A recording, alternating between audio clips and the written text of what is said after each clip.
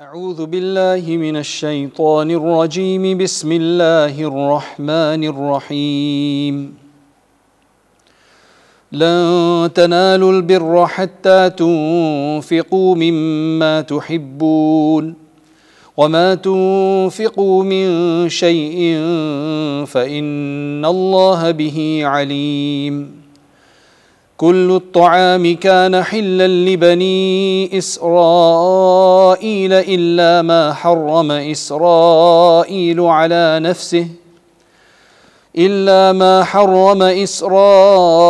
على نفسه من قبل أن تنزل التوراة قل فأتوا بالتوراة فاتلوها إن كنتم صادقين فمن افترى على الله الكذب من بعد ذلك فأولئك هم الظالمون بسم الله الرحمن الرحيم الحمد لله رب العالمين والصلاة والسلام على سيد المرسلين وعلى آله وصحبه وبارك وسلم تسليما كثيرا إلى يوم الدين أما بعد. So alhamdulillah, Allah subhanahu wa ta'ala has allowed us to complete 3 juz of the Qur'an in this summarized commentary and tafsir. We ask Allah subhanahu wa ta'ala for tawfiq of the rest. So today we begin the 4th juz. Now the 4th juz has the ending of Surah Ali Imran. About 3/4 of the juz is dedicated to the ending of Surah Ali Imran, and then it begins with about 1/4, the last quarter is Surah An-Nisa, the chapter on women.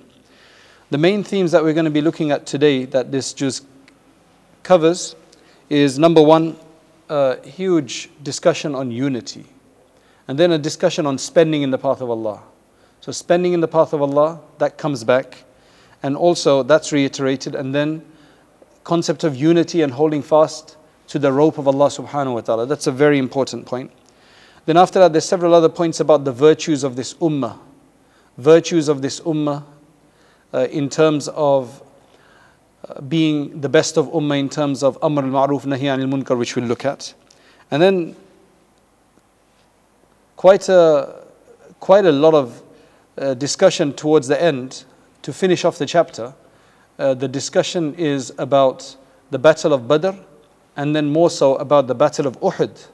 And then also adding on to that another small expedition that took place, and the numerous lessons to be learned from that. And then a huge discussion about the munafiqeen and so on. And then of course we begin Surah An-Nisa, and in there are laws, again very specific laws about women, children, inheritance and so on. So inshallah that's what we're looking at today. So in the name of Allah we begin. So in Surah Ali Imran, there was a huge discussion yesterday as we covered مَثَلُ الَّذِينَ يُنْفِقُونَ أَمْوَالَهُمْ إِنْفَاقْ فِي سَبِيلِ اللَّهِ, spending in the path of Allah. Very important aspect. Again here this is reiterated, it comes back, it's reiterated in the following words, لَن تَنَالُوا الْبِرَّ, right at the beginning, حَتَّى تُنْفِقُوا مِمَّا تُحِبُّونَ لَن تَنَالُوا الْبِرَّ حَتَّى تُنْفِقُوا مِمَّا تُحِبُّونَ. An additional step. You cannot attain to piety. Like if you really want to show your piety to Allah subhanahu wa ta'ala, and you want to really be considered among the righteous and pious ones and the obedient ones, then you must then be able to spend and be prepared to spend of that which you love. So even things that your most choicest possession, something that you own, you love it a lot, it's something you use all the time, it's the pen that I use all the time, but somebody wants it, you give it to them. It's a shawl, it's a shawl, it's a jacket, it's something else, a book, and somebody really wants it, not somebody who's taken advantage of you, then you're willing to give it, because the only way you'd be able to do that is that your love for Allah and love for piety will overwhelm the love of that object, knowing that Allah will give me back so much more anyway. But if I'm giving this for Allah, then I get piety. So that's mentioned here. Then the discussion begins with so that's a sacrifice we're talking about. Then it speaks about how the Bani Israel and how Yaqub alayhi salam had certain things that were made prohibited at that time, and there's a challenge to the Bani Israel in this regard. But to move on, what happened is, as we read yesterday, the Qibla was changed from Masjid al-Aqsa to Masjid al-Haram. And there was quite a bit of discussion and quite a bit of objection to that, and a lot of discussion as we mentioned yesterday. So Allah subhanahu wa ta'ala again reiterates this point here. Now what had happened is that one of the contentions or one of the challenges was that why change to Kaaba, the Baytullah in Makkah Mukarramah, when Masjid al-Aqsa is the first house of Allah on the earth. Now Masjid al-Aqsa is one of the earliest houses. I think it was constructed about 40 or 50 years after the Masjid al-Haram, the Kaaba was constructed by the angels right at the beginning of Adam alayhi salam, or the angels. So yes, it is a very old house. And because of the famous story of Ibrahim alayhi salam raising the foundations again, and that's seen as kind of the moment from which the Kaaba has always been present. Because although the Kaaba was built before that, it had become destroyed, and only the foundations had been left. So Ibrahim alayhi salam apparently renovated it from the foundation. So he's considered to be the renovator of the Kaaba from whose time until now the Kaaba remains in building form. So maybe that was their misunderstanding. So they said that Baytul Maqdis is actually superior to the Kaaba, right? It's Allah's first house on the earth. So that's why Allah subhanahu wa ta'ala clarifies here that inna awwala baytin wudi'a lin-nasi lalladhi bi Bakkah. Bakkah is the old name of Makkah. It's another way of saying it. Mubarakan wa hudan lil alamin, the blessed house and the means of guidance for the people. So that is the first house that has been placed for people.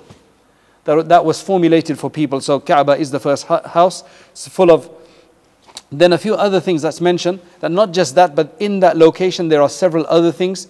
Allah says, "Fihi ayatun bayyinatun maqamu Ibrahim, wa man dakhalahu kana amina." And then وَلِلَّهِ عَلَى النَّاسِ حِجُّ الْبَيْتِ. There are also some other very salient features of Islam. Some other very important, like Safa and Marwa is there. Then you have the Zamzam, which is there. Then you also have the Maqam of Ibrahim. So a lot of the remnants from the time of Ibrahim alayhi salam are there. And they're satisfactorily authenticated to be in that same position. So that's why that holds a greater position. This has got Zamzam, it's got the Hatim or the Hijr Ismail, right, which is the semicircular area which was supposed to be part of the Kaaba, and so on and so forth. Number 3, it's a sanctuary. That's why nobody's allowed to be killed in there. It's a sanctified area, and whoever enters it, they are safe. And 4thly, one of the most important things is that there's no other place in the world that a Muslim, after they get a certain amount of money or they attain a certain amount of means, that they would be obligated to travel, right? Unless you live in Makkah, obviously.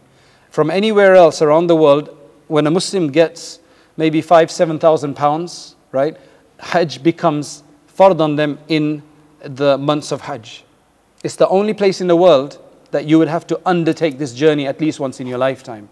You don't have to go to Baytul Maqdis or Medina Munawwara for that matter, though there's huge benefit in going there as well. And you'll be actually rewarded for taking an exclusive journey to those areas. But the place where it's obligatory is Makkah Mukarramah, which is to the house of Allah to perform the Hajj at least once in your lifetime. There's no other place like that in the world for that. And it can't come to you. With anybody else, they could come to you, but with the Kaaba, it's there. So, this shows the fadila. And then, of course, it's a special house built by Ibrahim alayhi salam with the assistance of his son Ismail alayhi salam. And then you have Hajar alayhi salam, her contribution there of the Zamzam well, her running between Safa and Marwa, which is pretty much the only thing in any of these revealed religions, right? Any religions of the book as such, Christianity, Judaism, Islam, it's the only right that relates to a woman, which Islam has. That Islam's got a right that everybody does, men and women, that they have to go between Safa and Marwa, which is to basically revive what Hajar alayhi salam did. And then mashallah, with her efforts, Allah subhanahu wa ta'ala's giving, we have the Zamzam as well. Then after that, Allah subhanahu wa ta'ala talks to the believers. And in here there's several different things. Number 1, Allah subhanahu wa ta'ala talks about not being careful of your enemy, being careful of those who are always out there to get you, that they will turn you away from your faith as far as possible. We see this, and there's going to be a lot more of this discussion as we go along. We see this all the time. Anybody who's trying to do somewhat good trying to talk about the truth and the reality, whether that regards world politics or anything like that, then you've got the media, especially certain Islamophobic media outlets, that will just jump on you, that will basically troll you, that will basically provide numerous negative editorials about the individual to try to put them off. That's why only the very brave will survive that kind of a thing. And that's where a lot of the himmah and a lot of the energy and a lot of the encouragement is being provided. Allah subhanahu wa ta'ala says that يَا أَيُّهَا الَّذِينَ آمَنُوا اتَّقُوا اللَّهَ حَقَّ تُقَاتِهِ وَلَا تَمُوتُنَّ إِلَّا وَأَنْتُمْ مُسْلِمُونَ, which is verse 102. Allah is telling us that you must, as much as is the right of Allah for to be feared, you must fear Allah that much. That's huge. That's why Abdullah ibn Mas'ud radiyallahu anhu explains that. How do you fear Allah as much as is His right to be feared? Right? Haqqa taqwa as such. So, number one, you have to obey Him in as much as you can. And you do not do anything which He is prohibited. You remember Him, dhikr. You constantly remember Him in every one of your dealings. You're thinking about Him. You never forget Him. You thank Him for every good that comes to you. And there's a good coming to us. There's a good with us at every moment. Of course, it's very different. You never show ingratitude to Allah subhanahu wa ta'ala. Then after that, you've got about 3 pages in which there's a recurring theme about the best ummah, the best community, the most virtuous community, the superior community. That's very interesting. This is وَلْتَكُمْ مِنْكُمْ أُمَّةٌ يَدْعُونَ إِلَى الْخَيْرِ وَيَأْمُرُونَ بِالْمَعْرُوفِ وَيَنْهَوْنَ عَنِ الْمُنْكَرِ وَأُولَٰئِكَ هُمُ الْمُفْلِحُونَ. Because as it will be mentioned later, that is what makes you the best community, which is that you should do amr bil ma'ruf, you should command the right, prohibit the evil wherever you see it, and you should invite towards goodness. And later on, Allah subhanahu wa ta'ala says, كُنْتُمْ خَيْرَ أُمَّةٍ, you are the superior community who has basically been appointed for the people to do these acts. So if a Muslim doesn't do them at any level, then they're not fulfilling their position, their role, what Allah subhanahu wa ta'ala gave to the believers as a whole to do that. That's why at some level or the other it must happen. When amr bil ma'ruf nahi anil munkar, commanding the right, like encouraging somebody in whatever way, shape or form, implicitly, explicitly, nicely with wisdom, right? Oh brother, look, this would be really nice if you do this in Ramadan. You know, mashallah, I've started doing this in Ramadan. I do a few tahajjud rak'ats at night at suhoor time. It'd be very good if you can do that as well, my sister, right? If somebody's doing wrong in a very nice way, in a way that will be effective, you tell them, look, this isn't appropriate. It's not good. Most people will benefit from a sincere advice. When you just imagine psychologically, if nobody tells you anything, so you've got no new input coming into you, and you've got nobody telling you whatever you're doing is discouraged even. So that means you stay stagnant, you can't improve. Especially the vast majority of people who just about, I mean the few people that are listening here, and I say few, there may be hundreds who are listening right now, right? But it's only a few compared to the masses who don't listen to anything. Alhamdulillah, there's lots of scholars doing good work, but there's some who, even on Fridays, if they go for Friday prayer, they will run just to get the prayer. They'll miss the khutbah, right? They'll miss the lecture. So such people will never get any input. So whatever the few things that they may have or not have, they will continue like that for the rest of their life. Humans need progression all the time, right? This is called professional development. So this would be called religious development. وَذَكِّرْ فَإِنَّ ذِكْرَى تَنْفَعُ الْمُؤْمِنِينَ. Remind, because reminders are beneficial for the believers. So it's always important to listen. Because someday that will affect us. It will create a reminder, it will create a guilt feeling, some kind of remorse, and it will spur us and encourage us. That's why it's very, very important. So Umar radiallahu anhu, his remark about this whole issue was, whoever wants in his heart that he then be considered to be part of this ummah, whoever has this heartfelt desire that they are considered ummah tul muslimin, ummah of Rasulullah sallallahu alaihi wasallam, then they should fulfill this condition of Allah. Kuntum khayra ummatin ukhrijat lin-nasi ta'muruna bil ma'ruf, which is verse 110. So really think over these verses. So these 3 characteristics that have been mentioned about this ummah right? They're very specific to this ummah. It's a khasiyah, as they say. It's a very particular characteristic of this ummah that you're supposed to do this. So our ummah is a proselytizing ummah. But with wisdom, as with the Prophet ﷺ, that he used to teach with hikmah. That's what's important. Militarily doing these things in the wrong way, right? You've got a family member who's not doing something right, and militarily, like I mean in a military fashion, you go, with all guns blazing, like symbolically. I don't mean real guns. You go and you try to change it. That doesn't work most of the time. It doesn't work most of the time. So the Prophet ﷺ said that by the one in whose hand is my life, basically by the one, the oath is taken by Allah subhanahu wa ta'ala, saying that you sometimes tell people to do good yourself. No, you must continue to tell people to do good, and you must continue to tell people not to stop doing bad, right? You must continue to do that. Otherwise, Allah subhanahu wa ta'ala is very likely and possible, as the hadith says in Tirmidhi and Ibn Majah, it's very likely that Allah subhanahu wa ta'ala will send upon you a really bad punishment. And after that, even if you pray, make dua and invoke Allah, your du'as will not be accepted. So this idea of commanding the right and prohibiting the wrong in the right way, this is actually linked to du'as being accepted. If you want your du'as to be accepted, do a bit of al-ma'ruf and nahi al-munkar. If you don't, then a punishment will come and you will not get any benefit. Your du'as will no longer be accepted. That's a very important link that the Prophet ﷺ is making there.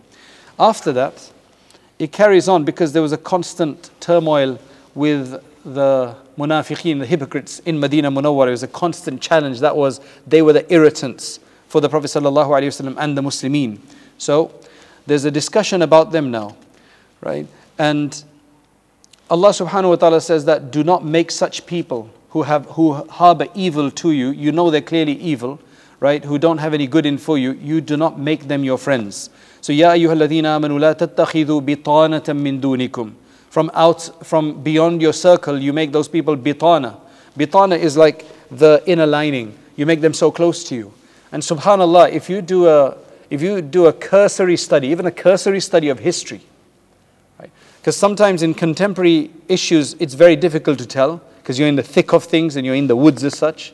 But when you look at history, literally whatever is happening today or any given time is just a cycle of history. Just same old thing. And you'll see that one of the biggest downfalls for any Muslim group throughout our history has most of the time been that where they've been split up and divided and promised support by an enemy, where the enemy is showing support for one side over another, making them fight. And that side thinks that they're getting something out of this.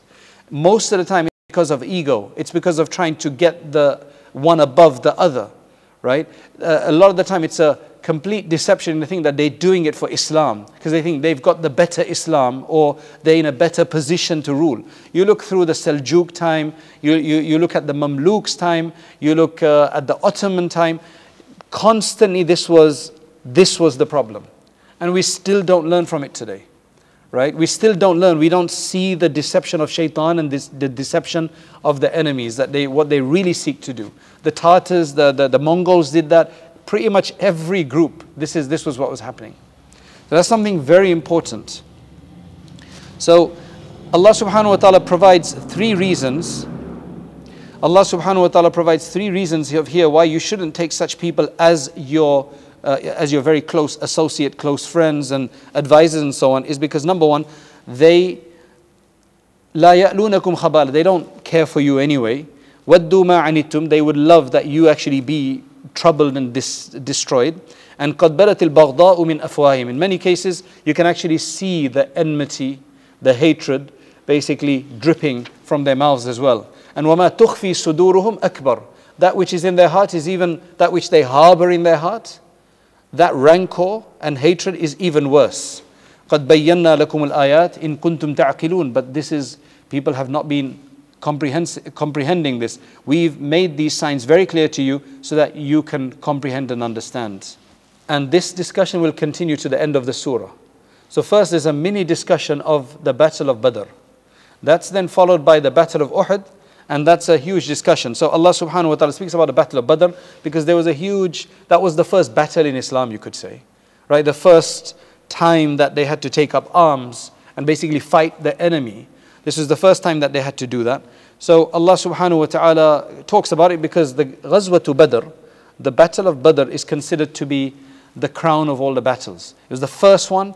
It was a huge boost of energy and of courage for the Muslims because they were a few in the face of about three times their number, and they won. And it's the first time ever. And they were ill-equipped. The other side was much better equipped. So the morale was amazing. So what happens here is whoever is, Allah subhanahu wa ta'ala speaks about the Prophet sallallahu alaihi wasallam and how he was assisted during that time, how Allah subhanahu wa ta'ala assisted them with 3,000 angels that came down. Then another one is Allah subhanahu wa ta'ala can assist you with 5,000 angels that will come down. And subhanAllah, that was an amazing battle. I mean, this is not the time to go into the whole story of the battle, but that is really something that you need to go and check a seerah book, whether that be, Sirat Mustafa of Mawlana Idris Kandilwi, even Muhammad sallallahu alaihi wasallam by Martin Lings is very good. There are a few problematic places in there, but otherwise it's one really well written book. So I would suggest you really, in your life, read at least every few years, at least read one biography of the Prophet sallallahu alaihi wasallam. Then there's also the Prophet of Mercy that was published by Turath. That's a very good book as well. There's lots of them, and you should read a book on Seerah. So there's a lot of unseen assistance that was provided in this battle from Allah subhanahu wa ta'ala, and also the valor and the boldness shown by the Sahaba, the small group of Sahaba, mashallah. That's huge. These are the following lessons that we learn from this. That number one, the conquest, or you can say the winning and winning in a battle and overcoming your enemy is not always about how much you have, or how many weapons that you have, or how much individual strength that you have, or equipment that you have. Right? This actually shows that one of the biggest conditions according to Allah subhanahu wa ta'ala is He wants to see your faith, your yaqeen, your steadfastness, and doing things in the right way. Right? Number two, when Muslims are steadfast and they hold fast to the rope of Allah and they stay together, then there's nothing that can overcome them. As I said, if you look at history, most of the time our defeat is because of being split up or being traited by your own people. Now, as I said, Ghazwatu Badr is only mentioned in the passing, really, right? All of this starts from وَإِذْ غَدَوْتَ مِنْ أَهْلِكَ تُبَوِّئُ الْمُؤْمِنِينَ مَقَاعِدَ لِلْقِتَالِ وَاللَّهُ سَمِيعٌ عَلِيمٌ, verse 121, and it carries on. But then Allah subhanahu wa ta'ala just reiterates the point of do not consume interest again. That's mentioned again, right? And fear the hellfire. And then Allah subhanahu wa ta'ala starts talking about the battle of Uhud. Now the battle of Uhud is a lot more complicated because initially there was success, right? There was success, and then unfortunately it turned around. And they could have been totally wiped out had it not been for some mistakes that were made basically by the disbelievers of Quraysh, and Allah subhanahu wa ta'ala not allowing them to do that. So that's what we're going to look at. There's about 55 verses now that discuss the battle of Uhud. And there's huge lessons to be understood from the battle of Uhud. Because as I said, initially there was success, and then after that there was almost like a defeat until it became like a half-half situation. So in here, Allah subhanahu wa ta'ala provides warning. Allah provides understanding. Allah subhanahu wa ta'ala provides criticism, right? Critiques some of the mistakes that were made. Allah subhanahu wa ta'ala then praises as well. Where there was things to be praised, Allah praises that.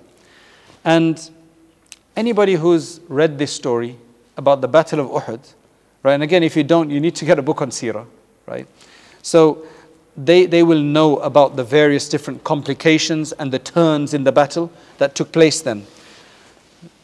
So initially, what happened is, after about 70 of the leaders of the Quraysh, though a lot of them that were plotting against Islam, because remember, this happened after the Prophet moved to Medina Munawwara. So after having suffered 13 years of persecution in in Makkah Mukarramah, moved to Medina Munawwara, and now these people, there's a battle with these people. And in that battle, 70 of the huge leaders of the Quraysh were killed. That was massive. Like that was such a morale boost. That means they were left with, that means others had to take on their position. That's when Abu Sufyan became a leader, because all the old guard had gone. Now that was a major setback, right? Huge setback. So they got together and they decided that they're going to attack Medina Munawwara. That's why the Battle of Uhud took place. They summoned up their forces. They had a huge amount of force, and they came to try to get their revenge. And this happened in Shawwal of the 3rd Hijri. And this was done under the leadership and the commandership of Abu Sufyan, who later becomes Muslim. But he's also a father-in-law of the Prophet ﷺ, right, before he becomes a Muslim. His daughter is married to the Prophet ﷺ. So anyway, they come and they attack Medina Munawwara. They were 3,000 strong. They were 3,000 strong. They had 200 horsemen, cavalry. They had 700 that were full of armor, like armored personnel, 700 of them. 3,000 camels they brought with them. That shows you supplies generally, right? Supplies, because you need supplies in a war, right? No planes in those days. And they brought along with them 500 women to help. So when you take out your women as well in a battle in those days, that means you really mean business. So 500 women came along with them was the Hinda story. Anyway, in front of these, to basically confront them among the Muslim, there were only about 700. 700 compared to these 3,000 with all of this equipment. And what had happened is that the Prophet ﷺ in this battle shows his master planning as the commander par excellence, along with being the Prophet ﷺ and everything. So this is, when you go for Umrah or Hajj, you're generally going and given a tour of this. This is in Uhud, which is just a few miles from Masjid al-Nabawi. Right, there's the mounts there. There's several mounts, like hills and mounts. And there's a small one called Jabal al-Rumat. It became Jabal al-Rumat afterwards. I don't know if it was always called that name. Basically, the mountain of the archers. That's in a very strategic position. Anybody who guards that small hill, then they have basically protected any attack from one side. Then they only have to focus on the other side. Now remember, with everything that's happening and all of the equipment that the people of Makkah have, the Prophet ﷺ shows his mastership here, that he set everybody up in these small forces around, and then these 50 archers on this place, right, in a way that it dispersed the enemy forces. They were not able to use their cavalrymen as much, and they had to actually fight on foot, it seems. So they were dispersed in that sense. The Prophet ﷺ told, it was Abdullah ibn Jubayr radiyallahu anhu. He gave him 50 archers. Abdullah ibn Jubayr was the leader. And he said, you must not move from here, come what may.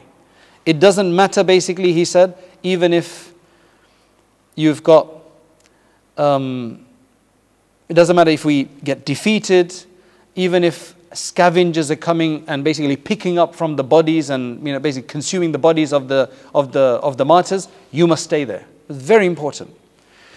Now, that was it carries on, and because of the spread and because of the way they were dispersed, the cavalry of the Meccans, they were unable to attack properly. And mashallah, in this battle, the Quraysh suffered a huge defeat. Initially, a huge defeat. After the 17 Badr, now they've got 8 of their huge commanders or very important people were killed in this. And because of that, their morale just went down and they started to run away. That's the main force. Now, until now, the Jabal Rumat was fine. But now when they started running away and all of the loot, all the spoils they left behind, because you're worried about your life now, because you're going to be killed. So they left. In a battle, morale is very important. Like if you think I can do this, or you think we're winning, that's why there's a lot of talk.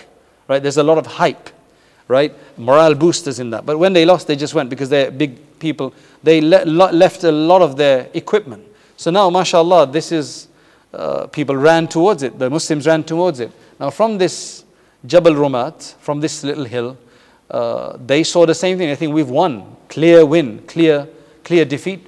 So many of them ran down until Abdullah ibn Jubayr radiallahu anhu was actually just left there with about 10 mujahideen. 10 of the Sahaba were left there. Now this is where Khalid bin Walid is on the other side right now. He's not a Muslim yet, but he's an amazing commander. He's not with the with the major body of the fighters. He's on the side and he sees this. He sees this weakness opening. So remember now the Muslims are here in between and the others are retreating in that direction and you've got this area. So they come here surreptitiously in a surprise attack. They basically finish these people off, the 10 that were left there, and they run down and subhanallah they start attacking the Muslims. And when you've got a surprise attack after letting down your guards, that's one of the worst things that you can confront. So when the others on the other side now who are retreating, when they discovered this, when somebody informed them that, oh, you know, there's another chance right now, the Muslims have been attacked, they also doubled up and came back. So now the Muslims are sandwiched in between. So now what happens is you get quite a few Muslims that also are martyred in this. So now we've got martyrs among the Muslimin. So while there were only 22 mushrikeen that were then killed after that, there were approximately 70 Sahaba that became shaheed and martyred in this battle. And among them was the Sayyid al-Shuhada, the master of all martyrs, which was Hamza radiallahu an, the youngest uncle of the Prophet sallallahu alaihi wasallam, or the younger uncle of the Prophet sallallahu alaihi wasallam. Now, despite the fact that if they continued the attack, they could have probably finished everybody off. This is what the historians say. But for some reason, and this is from Allah subhanahu wa ta'ala, Allah subhanahu wa ta'ala, you know, when you've got this surprise victory, like you've taken what you think and okay, I've done enough, let's get back now. Abu Sufyan, they left. Right? So they did a bit of damage and then they left. Alhamdulillah. So now 55 verses are a discussion about the entire lessons and feedback, criticism, praise, and certain emotional benefits from this and so on. All of that is discussed here. Now among this discussion, very prominent discussion is the munafiqeen, the hypocrites. Now they are obviously on the other side. They want to see the Muslims being defeated. So every time that they could basically spread rumors, cause some kind of fasad and corruption in the, and cause some kind of chaos, they would do that. So after the Prophet ﷺ buried the shuhada, all those who had been martyred, after the Prophet ﷺ, they buried them. They then heard that Abu Sufyan, who'd left thinking that they'd won, he'd gotten to a place a few miles down called Rawha, right? A place called Rawha. He got to Rawha, and that's when he realized that, man, what mistake we've made. We've run off too quickly, right? We've retreated too quickly. We could just go in and finish the job once and for all. There's no need for us to, why didn't we do that? So then he's coming back. He decides to come back. And the Prophet ﷺ hears about this. And in these days, this news would spread somehow, right? You might have some people coming and telling you. So the Prophet ﷺ finds out that the Quraysh want to come back. And if they come back, this is going to be very difficult. So the Prophet ﷺ now makes an announcement that we are going to chase them. We're going to go after them to meet them. And the only people that can come with me today are those people who were with me yesterday. Those people who fought yesterday, only they can be with me. Now you have to remember, there's two parts to this, right? Number one, these people are tired, right? Wounded. They've had battle takes everything out of you, right? Just try getting into a boxing ring for 30 seconds and you'll see how, right? And when you've got a whole battle for a day or two, you can understand. But these are the people who had the iman, the yaqeen, who proved it. So only they were allowed to come. And as soon as the Prophet ﷺ announced that, they got ready to go with him. Right? They got ready to go with him, despite all of their problems, all of their wounds and everything like that. And this is about 8 miles from Medina Munawwara, right? Where there's a place called Hamra'ul Asad, the red of the lion. Not sure exactly why that name is, Hamra'ul Asad. It's called Hamra, maybe the stones are red there or something. But that's a place about 8 miles from Medina Munawwara. When they got there, now the mushrikeen of Makkah, they discovered that the Muslims are coming out. Now they were already scared. They thought that they'd been lucky and they were going to come back and take them unawares. But when they discovered that the Prophet ﷺ is out there again, right? to basically give them a fight. Then they decided against it. And they decided it was just best to go back. That's why this small expedition is counted separately, although it's kind of linked to the whole battle of Badr, Uhud. It's actually called Ghazwatu Hamra al-Asad, the Hamra al-Asad expedition. So that's why you'll see this mentioned separately in places. Allah subhanahu wa ta'ala gives a huge amount of promise, and Allah congratulates the people who basically were with the Prophet sallallahu alaihi wasallam in this regard. And that's where you have in verse 172, that's where all of this is discussed. Allahu Akbar, فرحين بما آتاهم الله من فضله ويستبشرون بالذين لم يلحقوا بهم من خلفهم ألا خوف عليهم ولا هم يحزنون يستبشرون بنعمة من الله وفضل وأن الله لا يضيء أجر المؤمنين الذين استجابوا لله والرسول من بعد ما أصابهم القرح. This is verse 172, that those people who responded to the Allah and His Messenger after they had been wounded, those who do good among them and who have taqwa, for them is a huge reward. So Allah subhanahu wa ta'ala gives الَّذِينَ قَالَ لَهُ النَّاسُ إِنَّ النَّاسَ قَدْ جَمَعُوا لَكُمْ فَاخْشَوْهُمْ فَزَادَهُمْ إِيمَانًا. People were trying to mislead them and to weaken them by saying that, look, people have been gathered for you, you're going to be defeated. But no, that just increased them in iman, because Allah had told them that you're going to suffer. There is going to be suffering you'll have to deal with. And they said, Hasbunallahu wa ni'mal wakil. This is that amazing dua of Allah, which is one of the most du'as of the Qur'an, which is one of the most powerful du'as. Whenever you're in any kind of helpless state, any kind of despondency, read Hasbunallah. Allah is sufficient for us, and He's the best patron. You're remembering Allah with that. You're saying, oh Allah, everything is to you now. That's that فَانْقَلَبُوا بِنِعْمَةٍ مِّنَ اللَّهِ. So now these people returned and came back with bounty from Allah, وَفَضْل, and all grace. لَمْ يَمْسَسْهُمْ سُوء وَاتَّبَعُوا رِضْوَانَ اللَّهِ وَاللَّهُ ذُو فَضْلٍ عَظِيمٍ. إِنَّمَا ذَلِكُمُ الشَّيْطَانُ يُخَوِّفُ أَوْلِيَاءَهُ. Shaitan is going to give you fear. He's going to try to create fear. فَلَا تَخَافُوهُمْ وَخَافُونِ. Allah says, only fear me. Don't fear shaitan or anybody else. And وَلَا يَحْزُنْكَ الَّذِينَ يُسَارِعُونَ فِي الْكُفْرِ. Do not let those who try to instill disbelief among you almost, right? Don't let them grieve you. They cannot harm Allah subhanahu wa ta'ala in the least. Anyway, there's lots of warnings and censoring and all the rest of it. وَلَا يَحْسَبَنَّ الَّذِينَ كَفَرُوا أَنَّمَا نُمْلِي لَهُمْ. You can, inshaAllah, read that. I just want to point out a few other things in here before we get to the end of the surah. That don't worry if you, the Prophet ﷺ is also being told that don't worry if people have not believed in you and have denied you. Well, that happened to the prophets of the past. You never get a full acceptance among people. There's always going to be a difference. As Allah says in another place, if Allah wills, He could have made you all one ummah. He could have all put you on one platform. لَجَعَلَكُمْ أُمَّةً وَاحِدًا. Could have done that. But this is Allah's test, that whoever wins, whoever does right, they get the right, Then Allah, there's another important verse here, كُلُّ نَفْسٍ ذَائِقَةُ الْمَوْتِ. Everybody's going to eventually die. If you die in a battle, or you die in a skirmish like this, or you die on your bed, you're eventually going to die. Death is the same.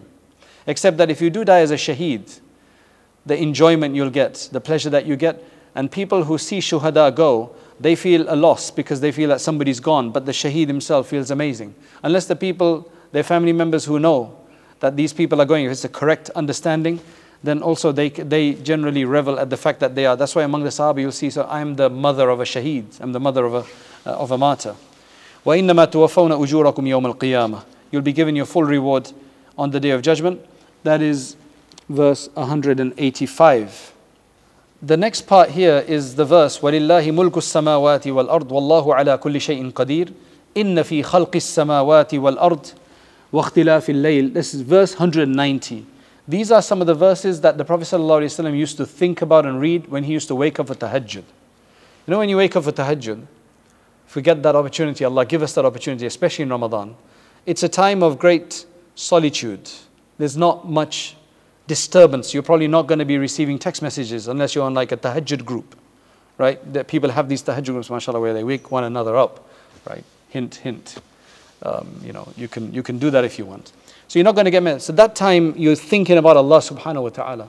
So Allah, inna fi khalqis samawati wal ard, in the creation of the heavens and the earth, and the movement of the night and day, لَآيَاتٍ لِأُولِي الْأَلْبَابِ. There's signs in here for the people with intellect and understanding. الَّذِينَ يَذْكُرُونَ اللَّهَ قِيَامًا وَقُعُودًا وَعَلَى جُنُوبِهِمْ. Those who remember Allah standing, sitting and on their side. وَيَتَفَكَّرُونَ فِي خَلْقِ السَّمَاوَاتِ وَالْأَرْضِ.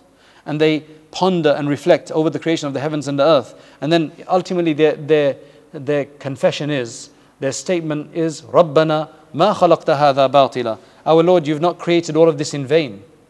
Subhanak, faqina adhab an-nar. Why is this discussion there? Glorified be you, protect us from the hellfire. What's protect us from the hellfire got to do with reflection of the universe? And that possibly is that there's a part of the universe which is very attractive to us that gets us in a lot of trouble. That basically takes us away and makes us punishable. So maybe that's the point there, that there's all of this. Let me see it in the right way, and let me use it in the right way, and do not let me do it in a way that I will be entitled to the punishment of the fire. Then there's a number of du'as that I mentioned, رَبَّنَا إِنَّكَ مَن تُدْخِلِ النَّارَ فَقَدْ أَخْزَيْتَ, and so on, which you can inshallah read in those next few verses. To finish off the surah, Allah subhanahu wa ta'ala speaks about 4 advices. That last ayah of the surah, verse 200, right, gives a few advices after all of that, after speaking about the battle and everything. يَا أَيُّهَا الَّذِينَ آمَنُوا اصْبِرُوا وَصَابِرُوا وَرَابِطُوا وَاتَّقُوا اللَّهَ لَعَلَّكُمْ تُفْلِحُونَ. This is for everybody. O people who believe, exercise patience. Patience is the ingredient of life. Without patience, we won't survive. You have to have patience. Even to pray salat and to fast is an aspect of patience, right? Perseverance. وَصَابِرُوا. So, isbiru wa sabiru is 2 different things that I mentioned here, right? Sabr and musabara.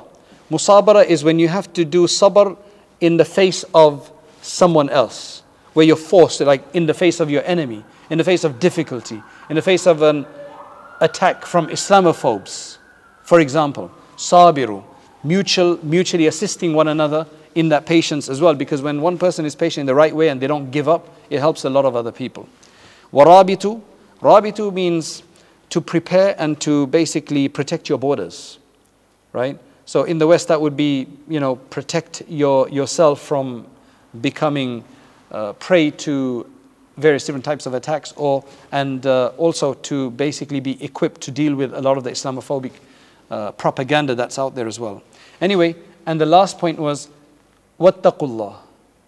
Have taqwa, fear Allah, so that you may gain success. Tuflihun, so that you may gain success. And the word falah, tuflihun, as opposed to tafuzun, right? Falah means a success after which there's no failure. A closeness to Allah after which there's no distance. It's the ultimate success. That's qad aflaha al-mu'minun. That's falah. It's a very high level of success. Right, that finishes Surah Ali Imran. Now we move on to Surah An-Nisa, the chapter of Nisa, which is basically women, the chapter regarding women, because there are 2 chapters in the Qur'an that have focused discussion about rulings of women. One is this, and the other one is Surah At-Talaq. That one's called Surah At-Talaq. This one is called Surah An-Nisa. That's why some have actually called that one Surah An-Nisa Sughra, the smaller Surah An-Nisa, and this is the larger Surah An-Nisa, because it's got specific rulings relating to women. It's a Madani surah, right? Because it's going to have a lot of laws in there. It has 176 verses. So you can see that it's actually now getting shorter compared to 200 of Surah Ali Imran. This one has 176 verses. The following are the main points that we're going to be covering in Surah An-Nisa. Number 1, it's going to be discussing orphans. Right? An orphan is somebody who who loses their father during their childhood, before maturity. Once you become mature, you're no longer considered an orphan, right? You get these people who come and beg. They're older men will come and say, "I'm an orphan. Can you please help me? I'm an orphan from Kashmir." In Saudi, they do that a lot in Hajj. So my dad said to one of them, "Well, you're not an orphan. Orphans are children.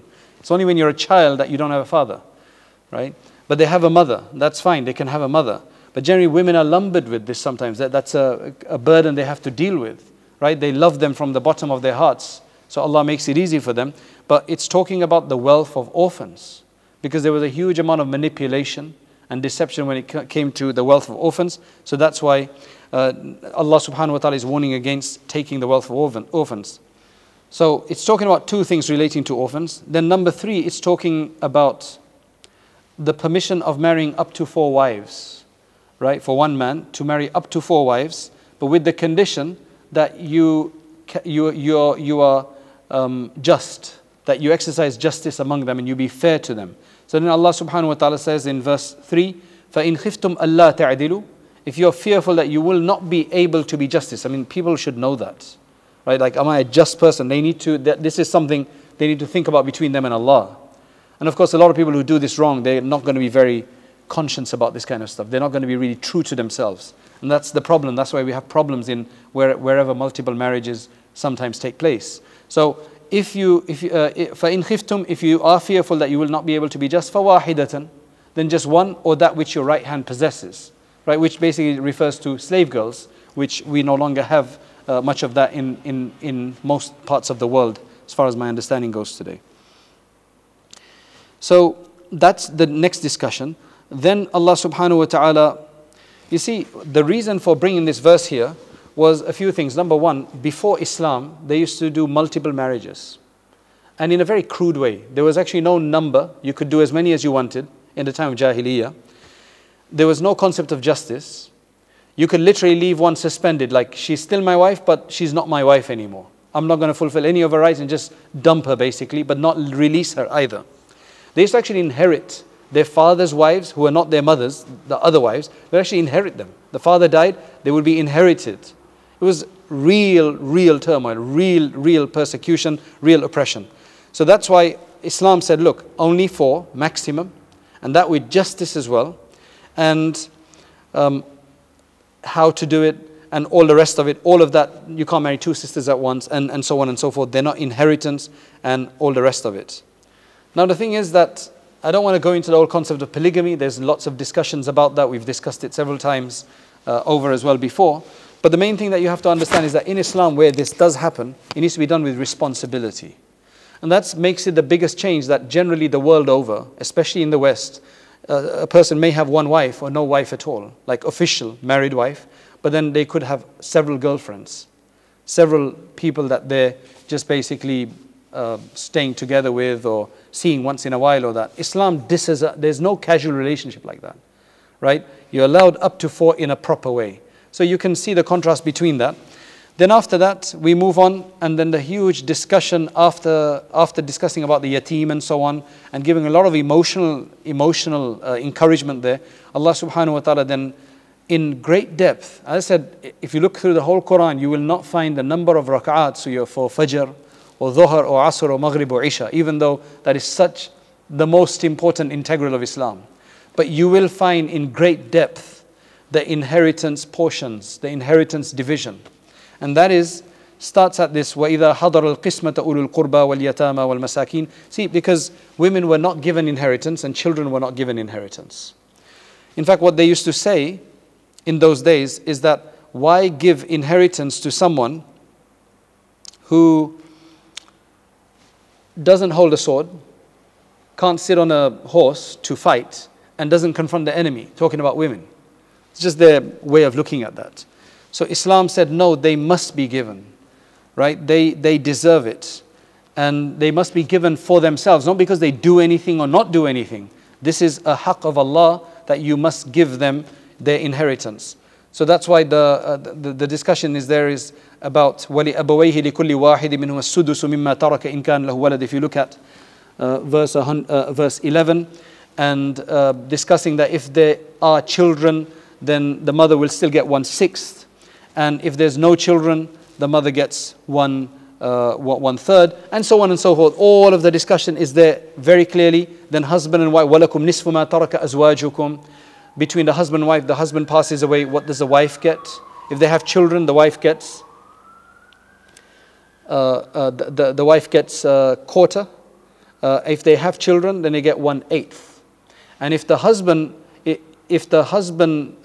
wife passes away, the husband gets a half if they have no children. And if they have children, then the husband gets a quarter. And so on. The whole discussion is there after any wasiyah and so on. Then after that, Allah subhanahu wa ta'ala discusses from verse 15. وَاللَّاتِي يَأْتِينَ الْفَاحِشَةَ مِن نِسَائِكُمْ. This is the discussion about, a lot of people when they say homosexuality is mentioned in the Qur'an, they refer to the story of Lut alayhi salam. And in that one, then what they do is they actually interpret that in other meanings to try to diffuse the whole problem, right? That diffuse the whole blameworthiness of it. And I've seen a lot of writings, they actually miss this verse. This verse is actually much more explicit about the punishment. It's not explicit as the type of punishment, but there is a discussion about the blameworthiness of it, about women doing this and then men doing this, right? So you can look at the tafsir of that. This is verse 15 and verse 16. Then Allah subhanahu wa ta'ala speaks about tawbah and Allah subhanahu wa ta'ala's philosophy of repentance, right? The Muslim philosophy of repentance is that the tawbah is for those who end up doing something wrong out of ignorance, overlap, a mistake, right? Becoming overcome. And then after that, very soon they make tawbah, they repent. Then Allah will accept their repentance because Allah subhanahu wa ta'ala is all-knowing and the wise. وَلَيْسَ لِلتَّوْبَةُ لِلَّذِينَ يَعْمَلُونَ السَّيِّئَاتِ. The tawbah, repentance, is not for those who do evil deeds and then they wait until they're about to die and then they're saying, I am making tawbah right now, when they actually start seeing reality, mortality clearly, right? It says that is not the time. Or the people who die as disbelievers, right? The tawbah is not for them. As we've read before as well, that Allah forgives every sin except kufr and shirk. Finally, the last discussion then goes back to marriage, because this is to do with men. So who is marriage allowed with and who it's not allowed with? And that's why the final verse, Allah subhanahu wa ta'ala says in verse 23, which is the final verse, is حُرِّمَتْ عَلَيْكُمْ أُمَّهَاتُكُمْ وَبَنَاتُكُمْ وَأَخَوَاتُكُمْ وَعَمَّاتُكُمْ. So prohibited for you are your mothers, your daughters, your sisters, your maternal and paternal aunts, your nieces from both sides. And then it goes into your milk mothers, those who fed you milk, and your milk sisters, the daughter of the woman who fed you, who nursed you. And then it talks about through marriage, right? Through in-laws, what becomes haram in that sense. Very detailed again. And that actually, while it says, Inna Allah kana ghafur rahima, that discussion actually continues through the next verse, which is the first verse of the 5th juz, wal muhsanatu minan nisa. That's why generally when I read to the end of the 4th juz, I carry on and read the first verse of the 5th juz, because actually the theme is the same. It's the same continuation, right? That is, so the last verse here is وَأَن تَجْمَعُوا بَيْنَ إِلَّا مَا قَصْ إِنَّ اللَّهَ كَانَ غَفُورًا رَحِيمًا. Allah subhanahu wa ta'ala is all forgiving and all merciful. So now to finish off, let us just round it off with our several points. I've got quite a few points to round it off today. Firstly, Allah subhanahu wa ta'ala begins the chapter, the chapter, 4th chapter begins with the discussion about the Baytullah and how it's the first house of Allah subhanahu wa ta'ala and is linked to the one travel obligation in Islam. Number 2, encouragement to hold fast to the rope of Allah, which means everybody get together and follow the deen in a way that's unified and do not disperse. وَلَا تَتَفَرَّقُوا. Otherwise, you'll be weakened. Then Allah subhanahu wa ta'ala has this whole discussion about being the best ummah because of the concept of Amr al-Ma'ruf and Nahi al-Munkar. Inshallah, from now on, let us see what little bit we can do in that regard. Little encouragement, so that at least there's some goodness that's been spread and we're stopping evil, even in a small amount, as best as we can, inshallah. That is one of the khasa'is and particular exclusive factors of this ummah. Then Allah subhanahu wa ta'ala speaks about the harm of taking your enemies as your close confidants or associates and so on. Then Allah subhanahu wa ta'ala starts from verse 121, the discussion of the battle of Badr and then Uhud. And then in the midst of that, puts down riba again and focusing too much on the dunya. So Allah subhanahu wa ta'ala says this about the believers, right? I left it till the end. It's verse 133 to 138. وَسَارِعُوا إِلَى مَغْفِرَةٍ مِّن رَبِّكُمْ وَجَنَّةٍ عَرْضُهَا السَّمَاوَاتُ وَالْأَرْضُ أُعِدَّتْ لِلْمُتَّقِينَ. Hasten towards the forgiveness from your Lord and the gardens whose width and whose scope is the heavens and the earth, which has been prepared for the believers.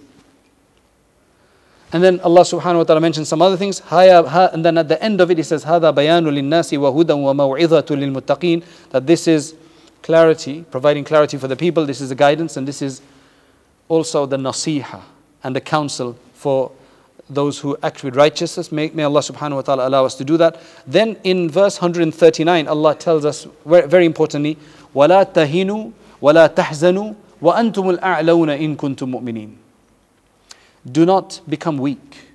Do not basically lose the ground from under you, right? That you just feel at loss and you're grieving in a state of anxiety, because you will remain elevated if you are true believers.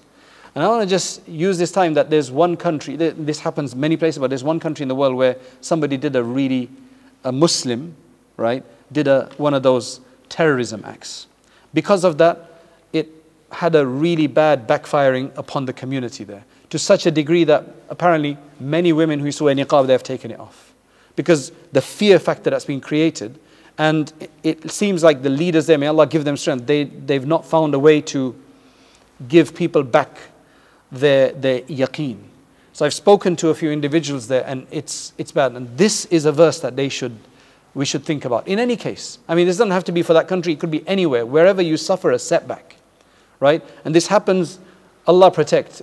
Every several months or something, some idiot goes and does, some foolish guy goes and does something bad, right? In the name of Islam. So then all gaze is turned to us. And this is important, that just because of that, it doesn't mean that you take off your beards, that you take off your hijabs, you change your names from Aslam to Sam, right? And so on and so forth. That is the time when you need to stand your ground, because as soon as you try to just acquiesce, then there'll be more acquiescence, there'll be more of that happening. You'll have to go further and further down. The only way is to resist and do the right thing, right? To do the right thing of Islam, and you will always remain high if you do the right thing. The narrative has to be proper though, that's important. Then what we could call the khawatim of Surah Ali Imran. Because we had the khawatim of Surah Al-Baqarah, Aman al-Rasul, are called the end verses. The sealing verses rather, right? Sealing verses. So the sealing verses of Surah Ali Imran, in this case here now, we had Surah Al-Baqarah sealing verses. Now we have Surah Ali Imran. Inna fi khalqis samawati wal ard, which I pointed out to you. That is verse 190 until the end of Surah. All of that is reflection. Right? Those are if you ever want to sit down and just reflect, you want something to reflect on, take verse 190 till the end of Surah Ali Imran and just ponder over it. As I said, the Prophet ﷺ used to take some of those verses at tahajjud time and do it. Pick up a Qur'an and do that today if possible. And Surah An-Nisa now, Allah subhanahu wa ta'ala obviously starts this with talking about the rights of the oppressed and the weak. Right? Like for example, the orphans, the women, those who are considered to be weakened and looked down upon the earth. Right? Who cannot do hijrah, Allah discusses that as well. Allah subhanahu wa ta'ala then discusses in detail the inheritance shares in great detail. Subhanallah. And Allah emphasizes that women should be given their irth. They should be given, I mean, until recently, even in some cases now in places like India and Pakistan, I can't speak about other countries, but even places like India and Pakistan, women were not given their share. Because they thought like they're out of our family, they've gone, they're going to get from their husbands, right, from another family, right? So we don't have to give them. It's just this bad cultural idea. Alhamdulillah, things have changed quite a bit, right? And if that's going on in your family and your parents have not, your father, did not give his sister, then you need to, if your father's gone and they can't make amends, then maybe you can maybe do a bit of writing to that, to sort that situation out. Anyway, so that's an encouragement there. And then the final discussion basically is, as we just mentioned, those which are prohibited to marry. And Allah says, you can marry, beyond that you can marry whoever you want, as long as it's not one of these categories. So we ask Allah subhanahu wa ta'ala, we thank Allah subhanahu wa ta'ala for, again, allowing us to complete this in the appointed time. And we ask Allah to infuse our hearts with the blessing of the Qur'an, the light of the Qur'an, make it a source of illumination for our lives and a removal of our anxieties and our cares and problems, and make it something that we can ascend in Jannatul Firdaus and Allah be happy with us. Wa akhiru da'wana alhamdulillahi rabbil alameen.